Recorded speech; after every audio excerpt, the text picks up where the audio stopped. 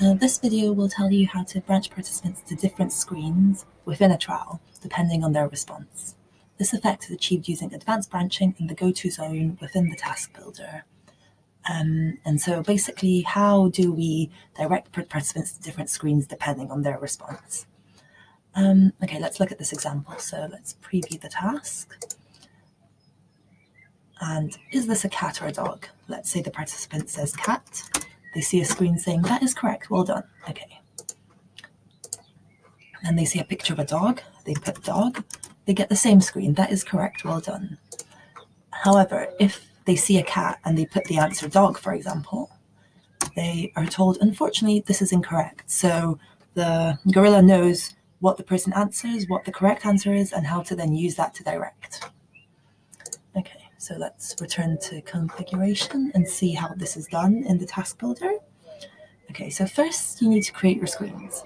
Overall, we need 4 screens to represent what you just saw in the preview. 1 screen asking the question, 1 for the correct responses, 1 for the incorrect responses, and a final screen. On the first screen, you put in the question in the response text entry zone for the participants to respond. So is this a cat or dog, the image, and then the response zone. On the second screen, you create the screen you want participants to see if they're correct. You also put a go-to zone, which I'll get into in a second. On the third screen, you have the screen participants see if they are incorrect.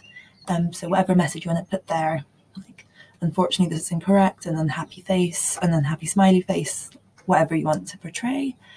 And then finally, you have a final screen, which is mainly there for control and order purposes. It has to be there so participants can be directed. Additionally, Gorilla wants to run through a full display, so we need a full final screen that can be used on all trials at the end of the display. And so when this screen ends, the next trial starts. If you don't want, like I put onto the next example on my final screen, but if you don't want anything here, you can even just have a blank screen with a time limit screen section. And then that will direct participants quickly on after however many milliseconds you put.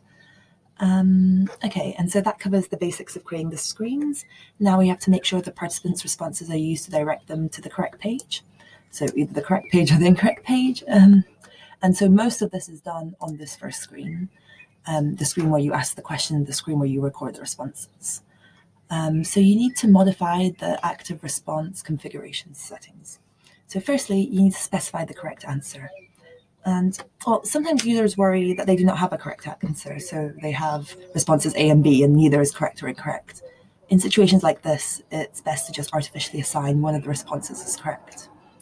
And so in our example, I've put the answer column in the spreadsheet, and then I've created the answer column in the spreadsheet to reflect what the image is. So if the image is the cat, the correct answer is cat. If the image is dog, the correct answer is dog. And so changing the answer column in the spreadsheet, it will change the flow, as you can see here. Okay, so once you've specified what the correct answer is, you can then use the branching settings.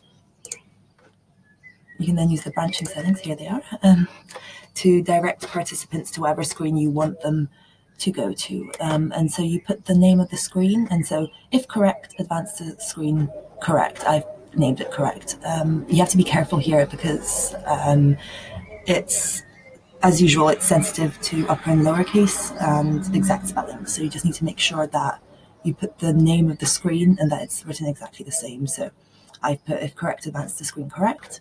If incorrect, advance to screen incorrect. And then if timeout, advance to screen finish, which is just the final screen, and which will take you on to the next trial.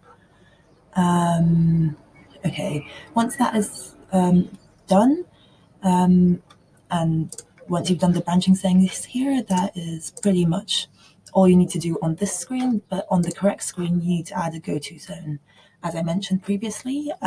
So this is on the second screen. And the reason you need this is because the go-to zone pretty much specifies what screen you want the participant to go to from this screen. And Gorilla goes through the screens sequentially, so we'll go from screen 1 to screen 2 to screen 3 to screen 4.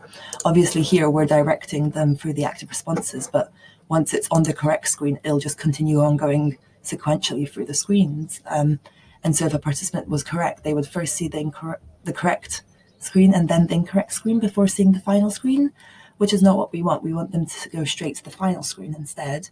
So we can achieve this by putting in the go-to zone and specifying it as advanced to screen finish.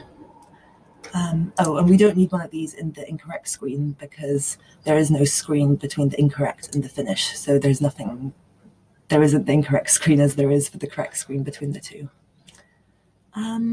Yeah, and that should pretty much be it. So with this task structure, this spreadsheet, you should be able to achieve within task branching.